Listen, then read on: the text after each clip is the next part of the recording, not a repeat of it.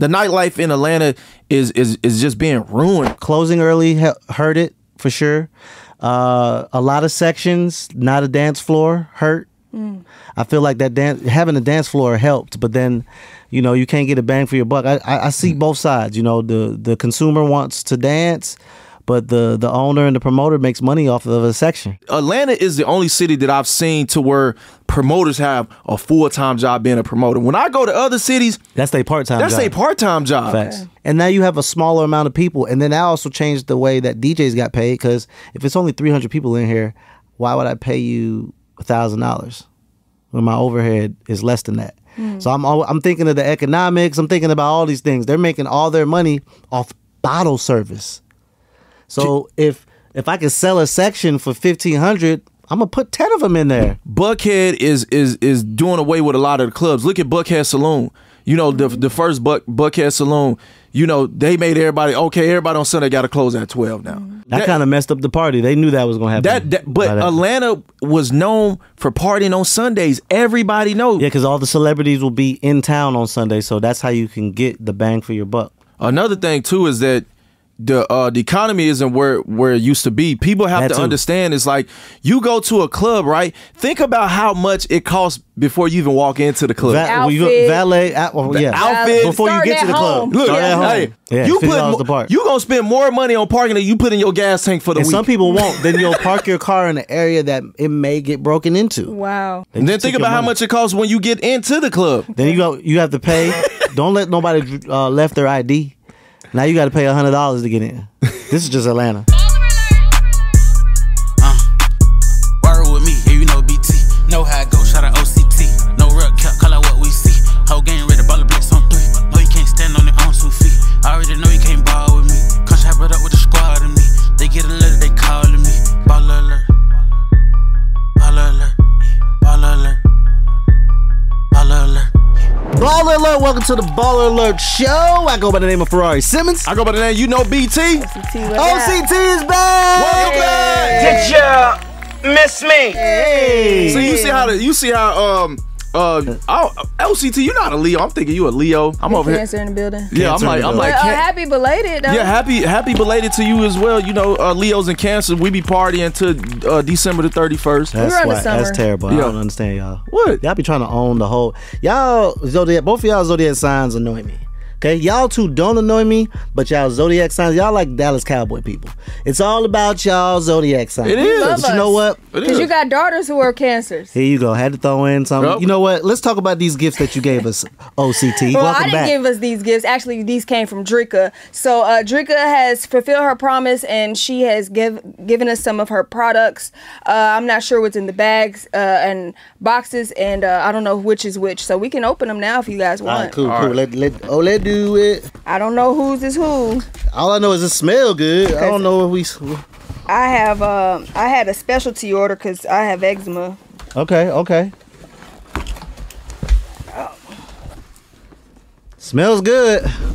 All right, let's see which one. Yeah, it does smell good. I'm telling you, this stuff be smelling good. I'm telling you. There's a lot of stuff. Damn. And then when you open it, a lot of stuff. When you open it, it has a wellness ritual. As you unwrap this package, know that it's more than just a gift. It's a token of self-care and well-being. She got candles in here. There's candles in here. Y'all love candles. Oh, this is nice too. Yeah, this is why people be going crazy about Drink. We have some body butter, the Drika body butter. Release the day cleanser. Okay. See this is the moisturized repair. You know, Drika, we need to know which one of these that had your skin glowing when you was up here. Wow. That's what's up. This is nice. Oh, is this my candle? That body scrub. Oh, Lord. Damn, this is good. Let me smell it. Pause. Yo, my guy. This does smell good. Hey, bro, give it back, bro. This mine. Man, put all the stuff down, man. Let's do all this when we get done filming. All right, come on, let's go. Let me just read this real quick. Okay. She left us a note in each of our boxes, and it says, as you unwrap this package, enclosed are some plant-based wellness tools carefully selected to enhance your self-care routine. May they serve as gentle reminders to prioritize your mental, emotional, and physical health. Here's to nurturing your well-being from the inside. Drika Gates. Thank you so much for supplying the BallerAlert show and BT because he was using lotion instead of oil, and now he's right. Yeah, they was. No, Drika, thank you so much. Yeah. I already text my wife mid-episode and tell her Drika sent us some vibes, and I put us so I can use it too. Yeah, now I can stop using lotion for my face. Yeah, thank you, Drika. Cleanse, exfoliate, mask, facial mist, We appreciate you until the next time you get on the show. You know what I'm saying? We'll hopefully we'll be looking like your skin was. We'll be glowing. It was glowing, baby. For sure. Yes, but let's get into the show. There's a lot going on, guys. All right, just in case you missed it. All right, guys, what do you feel about presidential candidates on streaming platforms with the Twitchers, the streamers? It's important. Generation Z, man. I think it's you got to go where they're at. I think it's genius. I think it's a great innovative idea to get young adults to vote for you because streaming is a new platform, but it's also a platform that has a lot of young people. What are presidents trying to get you to do? They're trying to get the black vote, and they're trying to get young people to vote. Right. And I also think, you gotta remember, shout out to Charlemagne. Someone turns 18 every day. Yep. They're potential new voters, and you got to go meet them where they're at. And I believe Trump is very smart, or the person around Trump is very smart. He's doing what he did to beat Hillary. He's thinking outside the box. I've never seen a presidential candidate even acknowledge a streamer before. So this in itself to me is just, I was like, wow, okay. Kamala, what you gonna do? But what do you also think about the backlash that people are giving her for, like, don't bring it to social media, that's stupid, da-da-da. Social media here, man, ain't going nowhere. Yeah, I was just gonna say that now. Those are just older people that's not thinking about the youth. The youth controls the world, and that's what people don't understand. It's like, if you are running for office, you want to be in there to have a second term. You don't just want to get in office and become the president and then get beat your next term. So you need these young people who, like Rory said, is going to turn 18. You need to get these youth. You need to get people are on the internet. I will throw this out there, and I will say this. I'm not really, really big in politics myself, but when it's time to vote, I do educate myself on who these people are, and I find the person who I can identify with, and I vote for that person. So I implore people to do the same, especially the young folks who you may get turned off because it's a lot of terms and things that are being said that you be like, what are they talking about? What's bipartisan? What's this? And like, you got to look these things up, and you got to do the research. So take some time on the weekend or on your off time and look up these candidates, look up their what they're known for, what they support, who they are. And Generation Z, one thing about Generation Z, and I ended there, they're going to find out. They gonna dig deep. So who who Kamala just added, Tim Walz. Yep. Tim Walz. We gonna find out if he is as clean as it shows that he is. Well, so far he is. Well, one thing, if y'all get elected, come on, get this weed legalized in Georgia. Well, damn it, man. I'm glad you said that, because I'm gonna segue to this.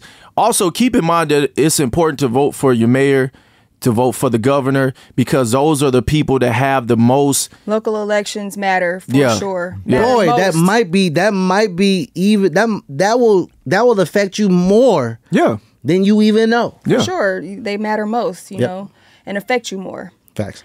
Cardi B and Offset. Damn. The divorce. Damn. You think it's happening? Wait. The pregnancy. That's your boy. My boy done dropped the package off, and then they got up out of there. Man, look, I just hope. I love Offset. That's my brother. That's my guy. I've only met Cardi once. Yeah, once. But I've known Offset for a very long time. I just hope they have a good co-parenting situation, and maybe they can work their marriage out. Doesn't look like they will, but let's just hope for good co-parenting. They have 3 beautiful kids, well, 2, but about to be 3 beautiful kids together, and let's just hope for good co-parenting, because that shit could get nasty, man. We don't want no nasty co-parenting. Yeah, that's all I got. I mean, I hope they can figure it out too. I think the first time we could see that there was actually effort into making a relationship work, the marriage work. But I feel like this time it looks like it's kind of done. It looks like it's done this time. Last time I kept saying, "Get your wife back." Because you remember Offset was going on stage and bringing roses. That was the first. I think that was the first time. I can't remember how many. But times that's the public. That's the public first time that we we knew they had a. But then the last time, she had publicly said, I'm gonna smash my husband if I need some because I'm getting horny. So she kept saying, and I think that they had a little rendezvous. But I think now it's past.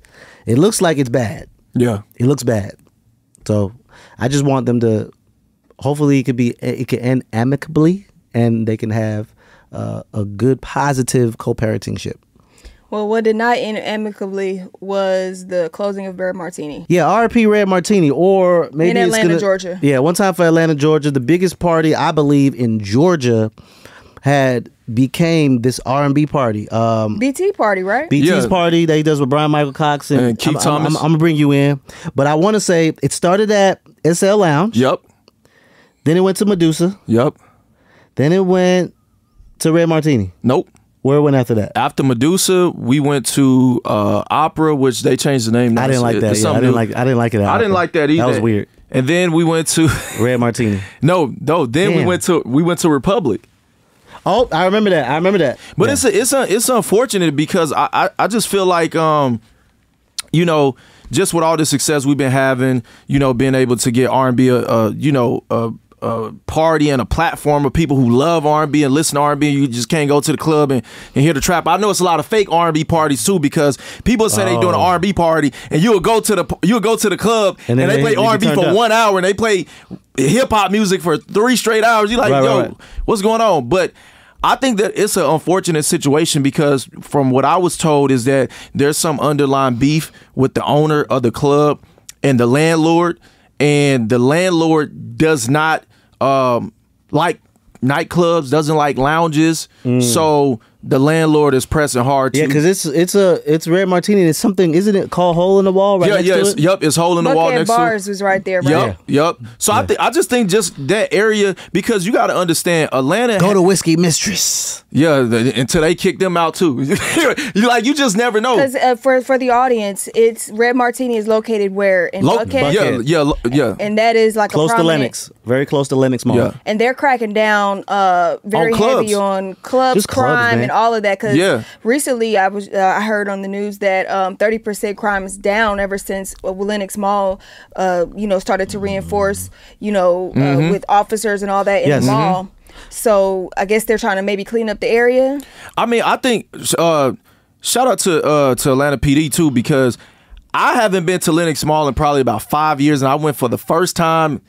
And you enjoyed it, right? I actually enjoyed myself. I actually went shopping. It was actually, a great time. Yeah, it was. I only go during the day, during the week. I never go on the weekend because it's like you can't even park. But it was smooth. They had everything. You could tell they changed. Like they got the Apple Store in front of the mall, like with security, police officers. I'm like, you still iPhone out here? You getting popped? You know what I'm saying? They got what do you call that? Detectors. They got metal detectors. They not playing around. But I just think this attack on nightlife in Atlanta needs to stop. So it's an attack on nightlife. I believe that it's an attack on nightlife, but I also understand that clubs being out at a certain time is not very safe because there are a lot of people that are prone to, crimes and things of that nature, leaving a club. People, but one thing I will say about our party, our R&B party is we never had an incident. Okay. We never had a fight. We never had anything. Now, we're only at that club for 1 day a week. That club is open 6 days a week. Okay. So we don't know what issues they could have with the city or with the landlord that's causing the landlord to push them out. Only thing I know is we look on social media and they got bottles and sections and everything outside. Furniture, bottles, like hookahs, everything was on the side. Yeah, so everything. They emptied the entire club out. But to say this, like, if you realize Buckhead is doing away with a lot of the clubs. Look at Buckhead Saloon. The first Buckhead Saloon, they made everybody on Sunday got to close at 12 now. Yeah. You know, that kind of messed up the party. They knew that was gonna happen. But Atlanta was known for partying on Sundays. Everybody knows. Yeah, because all the celebrities will be in town on Sunday, so that's how you can get the bang for your buck. Right. So if you can't open up on Sundays, and then you telling people, well, people need to come to your club at 7 or 8 o'clock. Man, nobody's coming to the club. You at had 7. a party. You had me DJing that. What was it, Misfit? Yeah, I had Misfits. Man. And Misfits was one of the Still mad about that the one. most fun party that you ever shut been that to. one down too. We played hip hop. We played Spanish music. We Shut that played thing down. EDM music. And Where was it? Around the corner from Buckhead it was Saloon? around the corner from Buckhead Saloon. It was in Buckhead, yeah. Yeah, so when I left Buckhead By Saloon, Buckhead Theater, I started Misfits, and I told Ferrari, like, yo, bro, this is a fun party. And it was a diverse party. to this day, that was my favorite party. That was my favorite party too. So I think the nightlife in Atlanta is just being ruined, man. And it's like it's just sad to see like your favorites.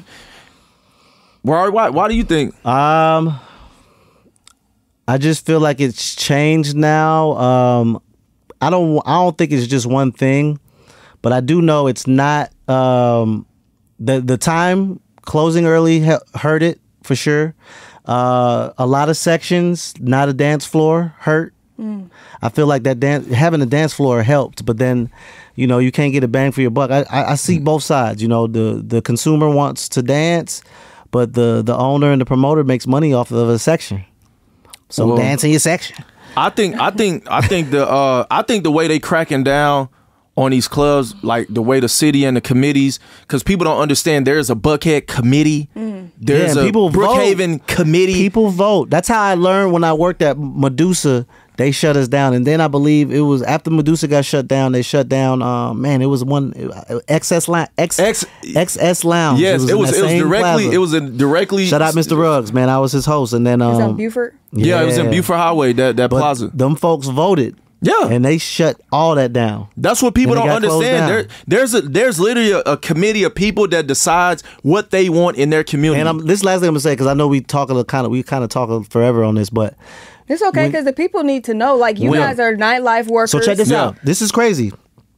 Not Buckhead, Medusa, XS Lounge, Josephine Lounge, right? That's Brookhaven.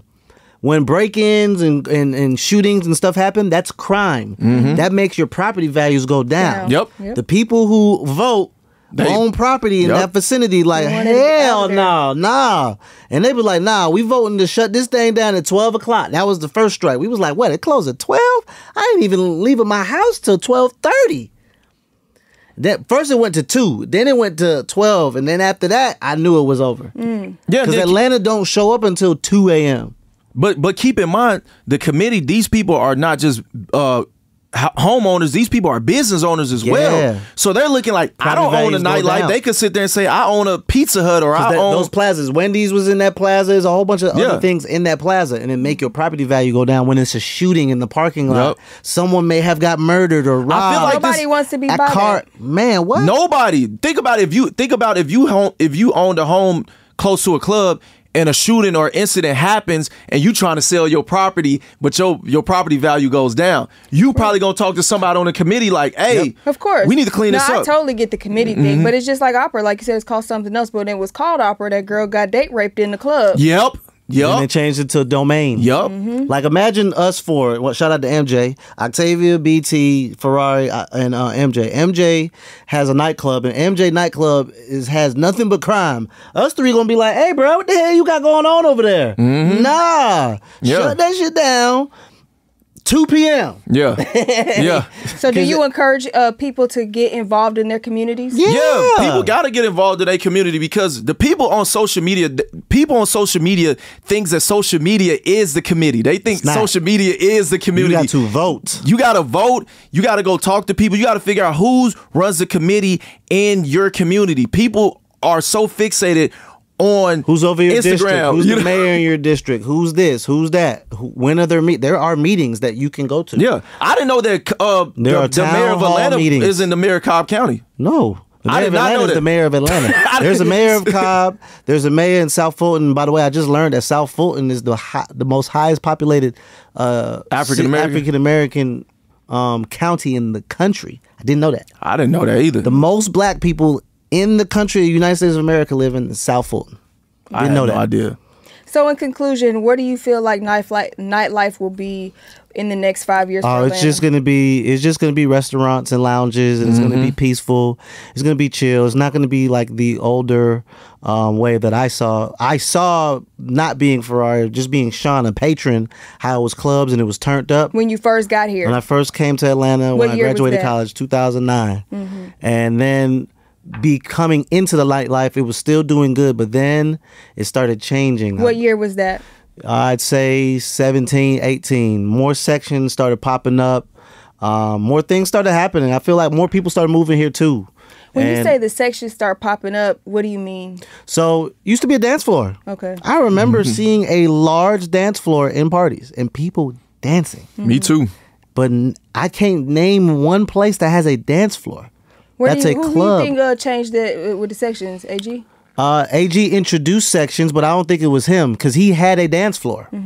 And then everyone else started doing sections, and then he just started doing... I remember he opened a lounge, and the lounge was nothing but sections. So I think those things started happening, and now you have a smaller amount of people. And then that also changed the way that DJs got paid, because if it's only 300 people in here, why would I pay you $1,000 when my overhead is less than that?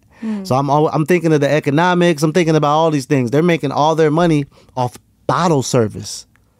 So if I could sell a section for $1,500, I'm gonna put 10 of them in there.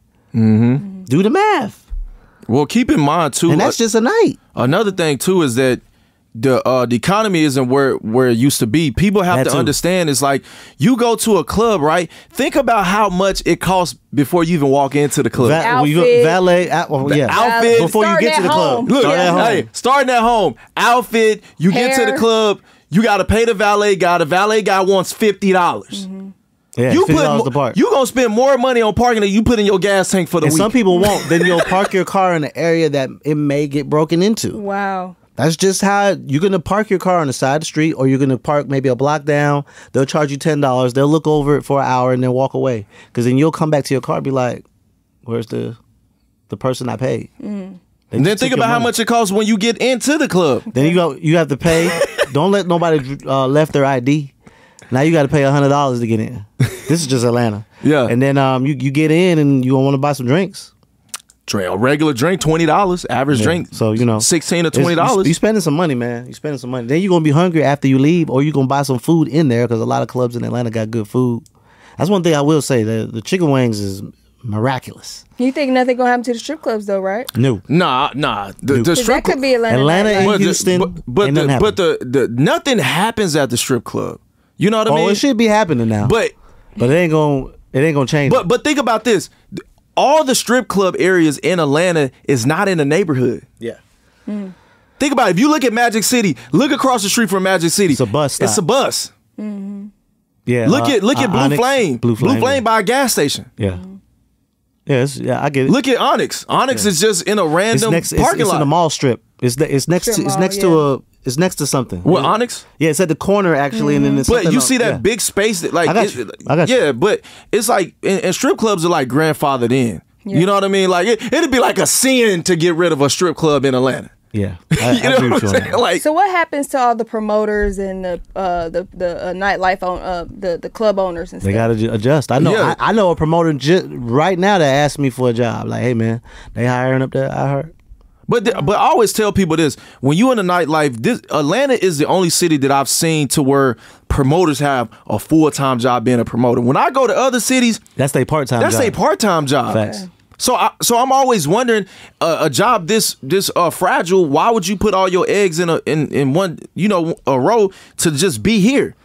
When you go to LA, I know a promoter that's famous in LA for doing parties, but that's not what he do for a living. I would like to shout out Atlanta and the clubs and the parties, because for about 5 years of my life, that's all I did. And I was blessed to be able to do like 6 different clubs, because in different cities you couldn't do that. You only work for one club. Pause for a second. Can we talk about that real quick? The money part of it. It's very lucrative. It's some good money. What was the money like lucrative in the clubs? Well, in my day, damn, I sound old, but my day, it was very lucrative for me, because I was able to work for multiple clubs.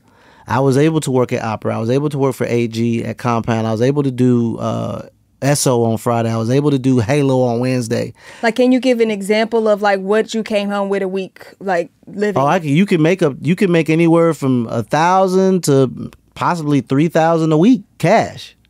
It depends. Yeah. It just depends on your hustle, who you are, your brand, how big it is. Then you can make money on the extra stuff too. Like, hey, you need help. I got 6 parties. Pull up with me at all my parties. You walk in with me. I make sure you good. I shot you out all night. Mm-hmm. Oh, how much does that cost? Oh yeah, it's a flat fee for this right here. You know what I'm saying? And you're talking about just hosting. Yeah.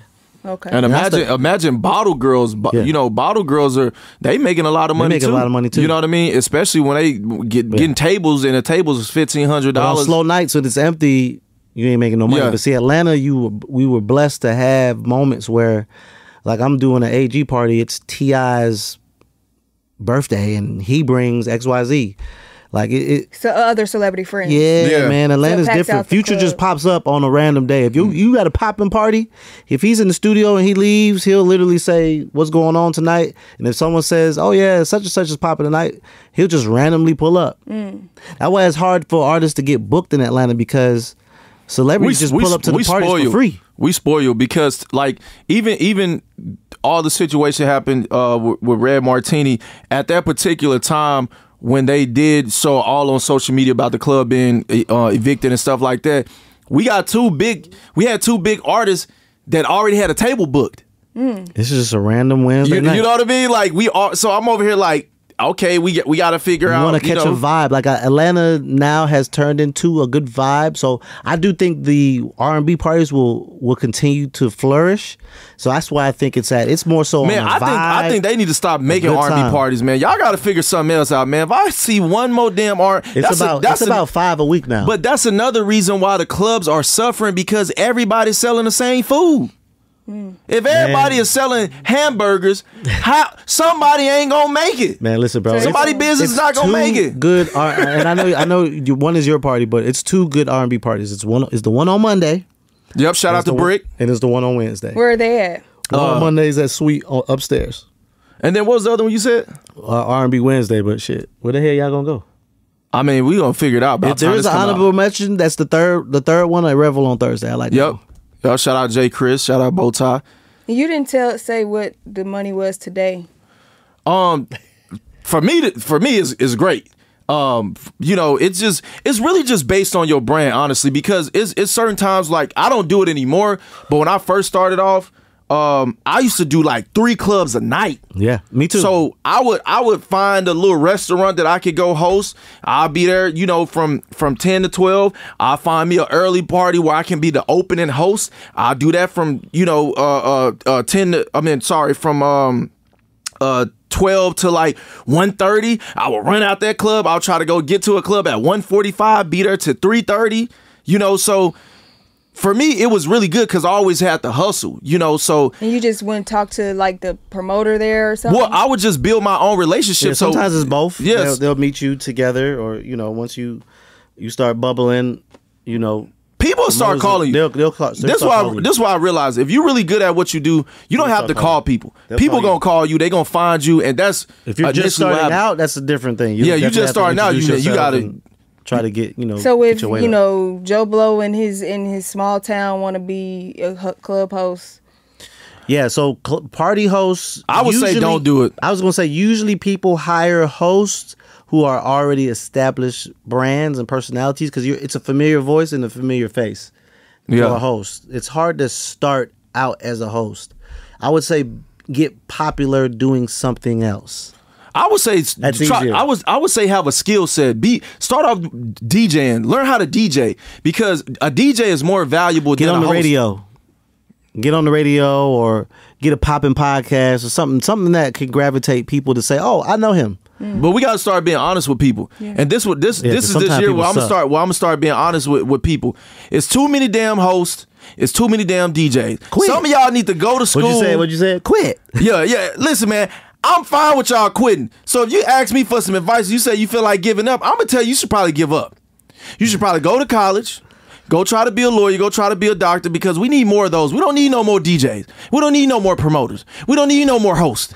It's just oversaturated. Like, damn. Can y'all learn how to use Adobe Audition? Yo. Like, go crazy. For real. You going crazy. For real. It's like, it's oversaturated. It's like, I don't know anybody. That's how they feel about podcasts.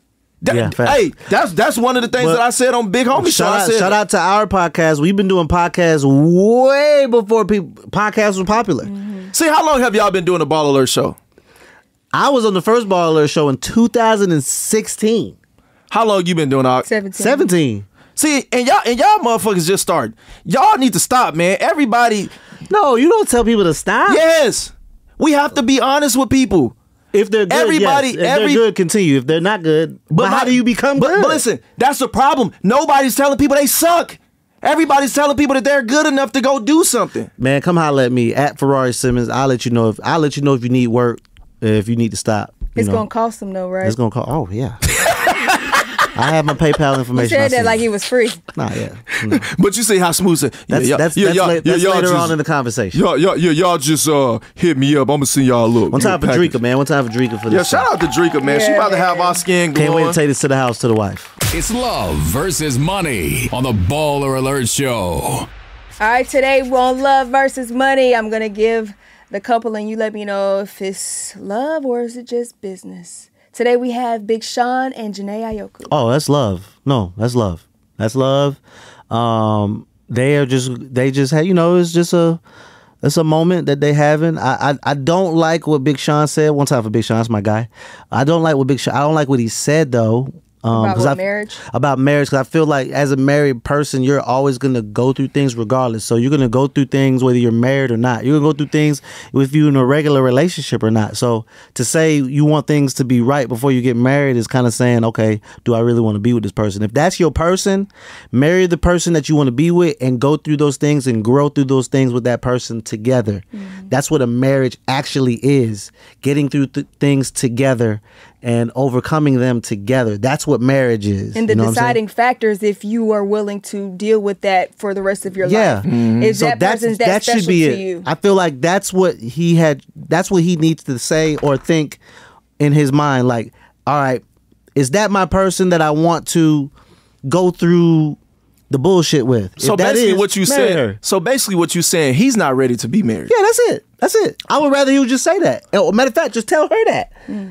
She's like, I'm not ready to get married yet. I can tell he didn't want to answer that question. But he answered because he kind of went on. It was like an 8. It was like, dude, what are you doing, right? What are you saying? This is actually worse than actually saying you don't want to marry her. Yeah, you know what I'm saying? I know she over there like, what? Yeah, man. But in the answer, you can tell that he's not ready. That's what I'm saying. Yeah. We can tell. So I would just say on me. Well, as a man and who's married, I know it's love though. I know he clearly loves that lady, that woman. I know he loves that woman, and I know she loves him. But I think that they're in a funk. And sometimes couples go through a funk. See, Rory be knowing relationships. I be going through it. He like, yeah, they ain't on good terms right now. I'd be lame to say my marriage with my wife Tanisha is perfect. We be going through funks too, but I know I want to be with her. So the way that I view it is, I'm not going to be mad at her to a point where I hate you or something like that. It's going to be, she getting on my nerves. But this is my person. Let me figure out how to work through this with her. She's not feeling me right now, and it's okay. Let's work through this. But you have to go through it to understand it too. But how important it is for somebody to have a kid with somebody? This is a question for both of y'all. And co-parenting is crazy. But I'm saying, but it's like, I've seen a lot of people. You're asking, is it a more commitment to have kids versus marriage? Yes, that's it. No, they're different types of commitments. Because you can have a dope co-parenting situation with somebody and then not be with them. But then you could also have a difficult one because, like, someone may be super strict, someone may be super not strict, and then now you guys someone may have religious beliefs about certain things. Like co-parenting is very difficult, or it can be completely opposite and be easy. But it's also a commitment. That's a lifelong commitment because you and that person share a child. But that's what a lot of the comments of what BT is saying. Like a lot of people are saying, well, having a child with somebody is more than of a commitment than a marriage. Well, I would like to say, because so my religious beliefs are when I'm committed to my wife through marriage, that's a forever commitment for me. Same thing with the kids and the mothers of my kids. I have 2 mothers of my I have 2 outside kids of my marriage before my marriage, and I have a lifelong commitment to them with my child. Now, is it a lot easier because my kids are older? Hell yeah. My 16-year-old and my 12-year-old, about to be 13-year-old, is easy to communicate because I could just text them. Then, of course, I still have to talk to mom about like the very serious things, but the communication is so easy because I could call them and they're older. My 16-year-old, she's a teenager. She's in 11th grade. We can have a complex conversation.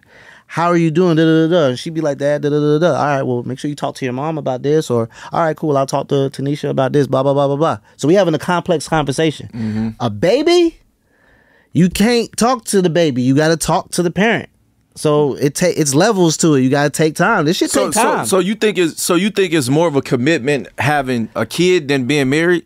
I feel like it's different levels to. I feel like, man, yes or no, man. I can't answer that because it's so and it's deep. like we can only ask you because you're the only one married. Right. It's deep, and you the only one got kids. Pause. It's deep. Like I could tell that from outside looking in. The Big Sean and Jhene, I feel like they are each other's person. They look so good together. They look like they fit if they're a puzzle. Been together they look 9 like they years. Fit. So it looks like they're just going through something. They've been together 9 years? It looks like they're going through something. And if you listen to their joint album, you could tell that there's something there between both of them. Like, oh, wow, you guys make great music together also? Yeah, we need to. Bro, that album, that joint project that they put out was so fire. I listened to that. Y'all know me, I don't like R&B. But one time for Jhene Aiko, I went to the concert, took my daughters for their birthday and my wife. I ain't gonna lie. She lit. Yeah, I heard it was lit. She lit. Yeah. I went to the concert. We stayed the whole time. Usually I'd be ready to get up out of there. She brought out B2K recently too. Yeah, she did dope. I didn't know she had a full sister, same mama, same daddy. I don't know how Omarion was on there with Lil Fizz. All right, man. Well, that leads us to our pep talk. We need a pep talk out of here, Rory. And you've been, speaking love all this time. You got any love pep talk? Just stop lying. Stop lying to each other. Like sometimes it could be I ain't talking to the guy, I'm talking to the ladies too. Like, just stop lying. Stop lying to yourself. Stop lying to each other. Keep it all the way a buck. I feel like that trims away all the bullshit up front. If something's going on, you feel a way about something, man, please overly communicate with the person. This could be in friendships too. I've learned in friendships, sometimes everybody ain't meant to go with you all the way through. Okay, you could be best friends with somebody for 5-6 years, and then all of a sudden things happen, and you ain't friends like that no more. It's okay. It's okay. Some people grow apart. Stop lying, though. Stop lying. BallerAlert!